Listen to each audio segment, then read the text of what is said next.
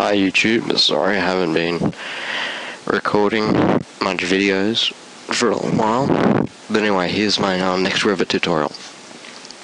In this tutorial I'll be adding windows to the model, so let's get started. First open our south elevation.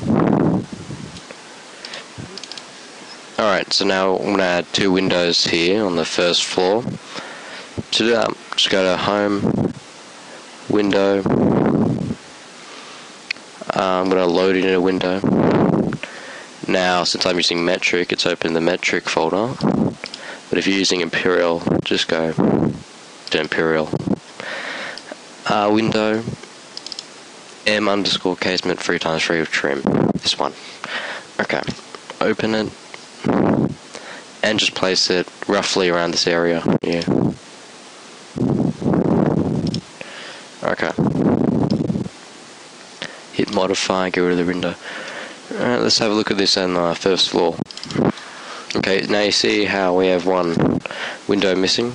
Can't see it. It's still there though, but we can't see it. That's because of well, the window's above the current view range for the plan. So we have to modify that view range to include the window. To do this, just in the drawing, just click anywhere. We'll get the properties, scroll down to extends. For view range, click edit, and let's just change the offset to 2160 mils. Okay, and there, windows loaded. Okay, now let's get these windows into place. So just click one and just drag it a bit. We'll get these numbers. Let's make it 200 from the east wall, and this one, just click it, 2775. Okay. Alright, now open our south elevation, and we can see our windows here. Now, I want to get the windows to be square. Now, to do that, all we have to do is just click the window. Now, edit type, duplicate, and for the name, 0915 times 0915, and click OK. For the height, just change it to 915. OK. And change it to square. Do the same thing for the other one. This one's be slightly easier because we already made the type. Yeah. OK. Now you see the windows are not actually, they're in different heights really. All we want to do is align it to the top of the wall. So we can use the align tool for that. And that would be, not that one, no. One of these, I can't remember, this one. And we just click the top and click, oops. No, you always click the one you want to keep still first. Then you click the other one. And just do the same thing. Okay.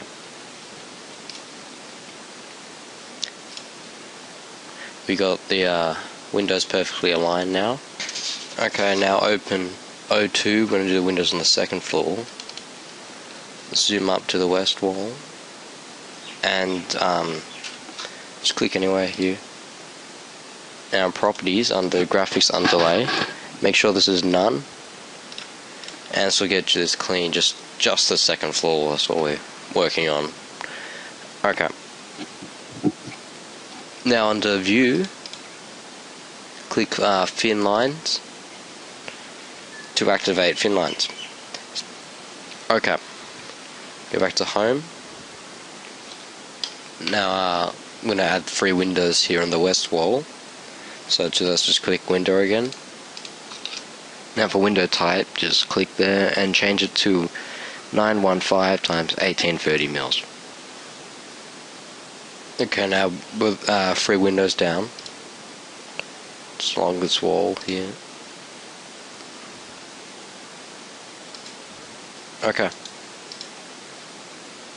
Okay, so we want to get these walls equally spaced apart between these two walls.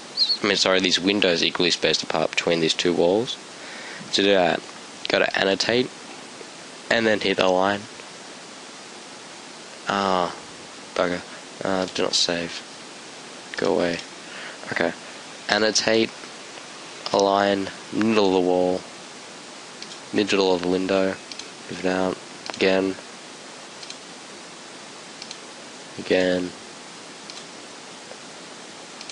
and again. Now, if you're lucky, you should be able to see like an EQ sign when you click all of these dimensions. I don't know why.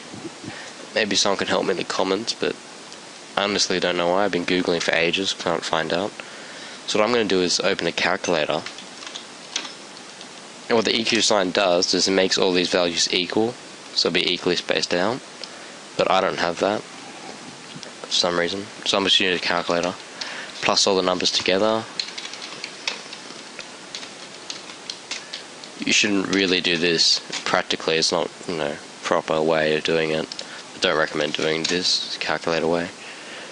Alright, just make all the values this 1250.75. Just copy that, save some time.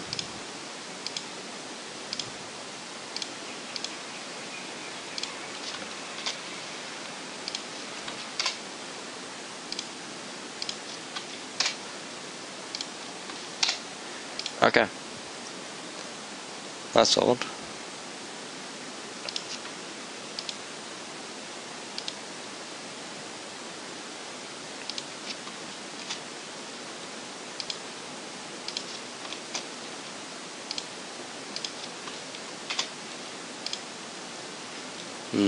Some strange reason I'm missing 3mm, but oh, not big deal.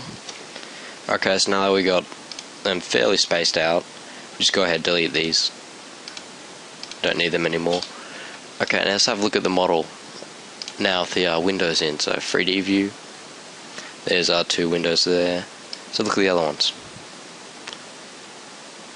And we can see our nicely spaced out 3 windows right here in this room. Well, that's the end of this tutorial. Hope you learned something. And just a reminder, the way I align these isn't the proper way. Don't really do it. Okay, see ya.